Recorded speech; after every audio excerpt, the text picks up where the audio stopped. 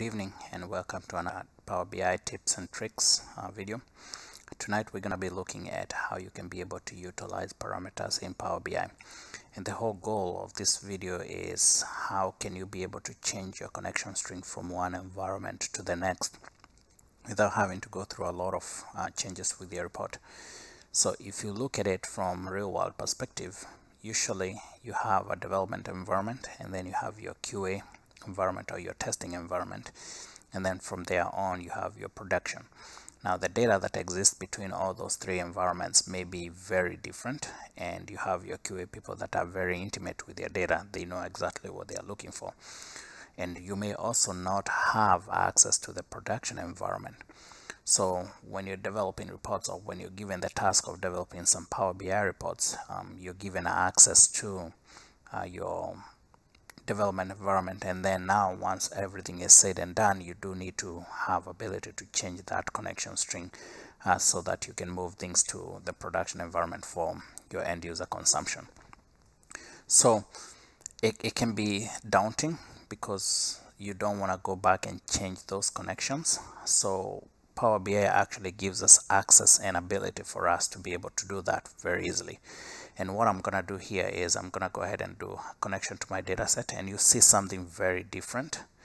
I'm going to be connecting to my Azure environment here. And you see here on this specific window or this specific screen here, I can only be able to specify my SQL server as well as other server. Not in that case, it can be any other connection, as well as the database, which is optional. But it does not really give me ability to define whether that's development, whether that's QA or production. So we're going to make a few changes so that to the environment so that we can be able to do that. So I'm going to go ahead and cancel here in the options, and then in my options we have this query editor here. So you see my mouse there, so I'm going to go ahead and click on query editor, and then at the very bottom we have the parameters, and you can see there it says always allow parameterization in the data source. So it's allowing you to parameterize that connection string that you have for your data source. So I'm going to go ahead, and by default it's checked. It's unchecked, so I'm going to go ahead and check it, and then go ahead and do OK. And then now if I go back and do connection to my Azure SQL environment, you'll notice one thing here. Now I have the ability to define whether it's text or if it's parameter, and we're gonna go ahead and create that as a parameter, and we're gonna call this here our data source, and then you can define what kind of data type it is or any suggested values. In my case, I'm just gonna leave that as default and then define my environment, and then I'm gonna come here and change this as well to catalog. And let me also actually jump over here and show you guys what I'm connecting to. So this is the SQL server that I'm actually connecting to. As you can see, I have defined three different environments. So we have the development, the QA, and the production. That's what I'm going to be flipping on. And the data that we have between all those three environments is very different because in real world, that's how it's going to be.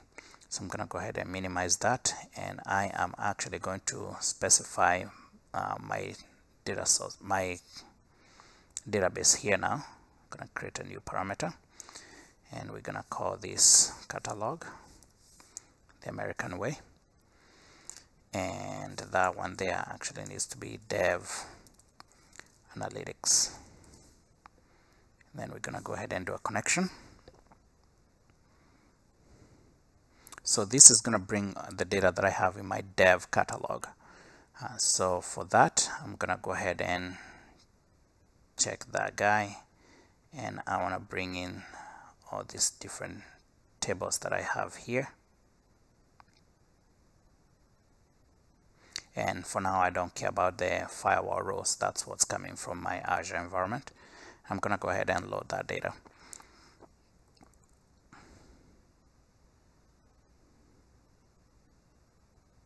It's not a big data set, so it should be completing here in a very short duration.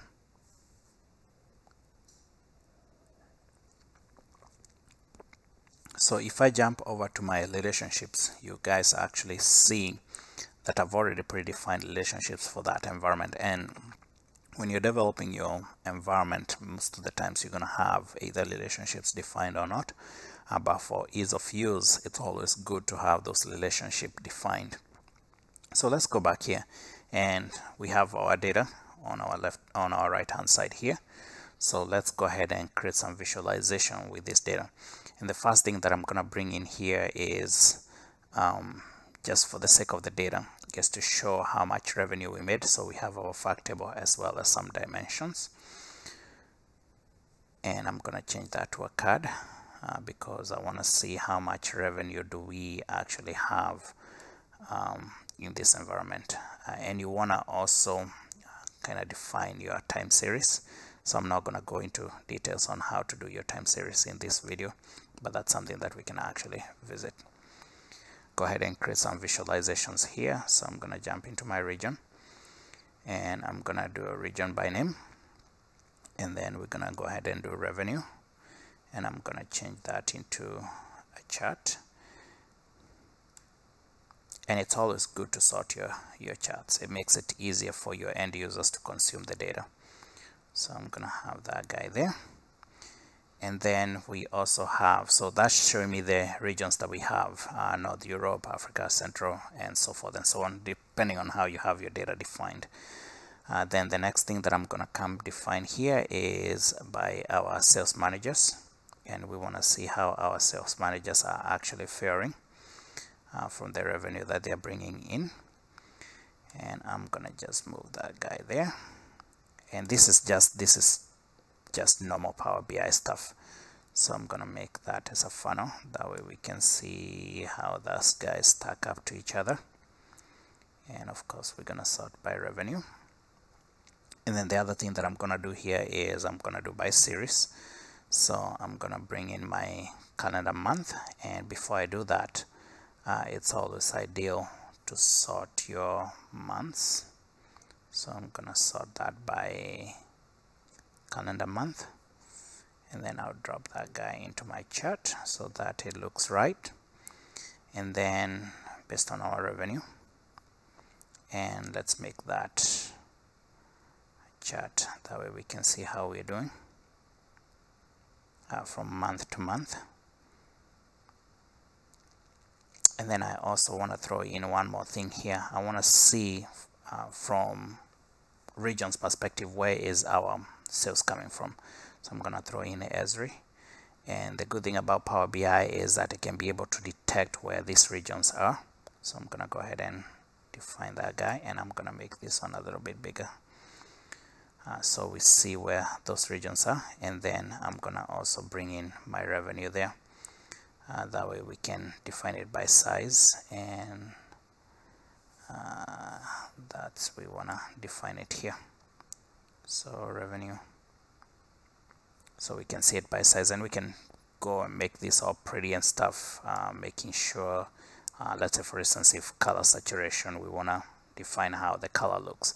So you can see there I have a pretty simple dashboard to build, and all this is coming from my development environment. So same thing, I can be able to sort my data based on the clicks. I can see how we're doing, where most of our revenue is coming from. It's North America, of course. With Esri Maps, it's gonna automatically scroll for you, and you can see how it's stacking up from month to month.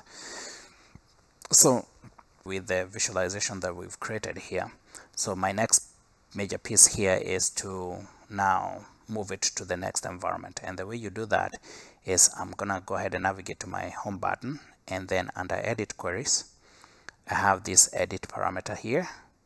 So that will not be lit up if you don't have parameter defined. So I'm gonna click on that guy, and I've already given now this file to whoever is responsible to deploy it to the next environment. And I'm gonna change my database here. You can see there I can define the name. I'm gonna come here and define my QA, and note the numbers there. We have about 1.5K, and go ahead and apply changes.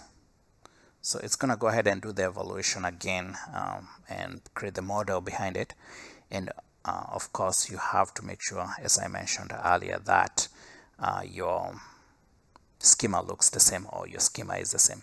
So you see my number there dropped from 1.5 to 1.47, and it's the same thing if I go ahead and move this now to our prod, and I think we have it called and PRD. Let me make sure it's PRD, and then I'm gonna go ahead and apply these changes.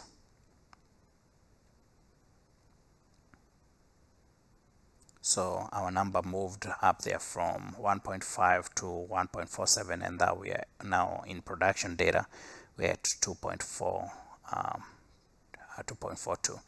So you can see there it's very easy once you define the parameters for you to be able to move the content from one environment to the next at a very ideal and easy way.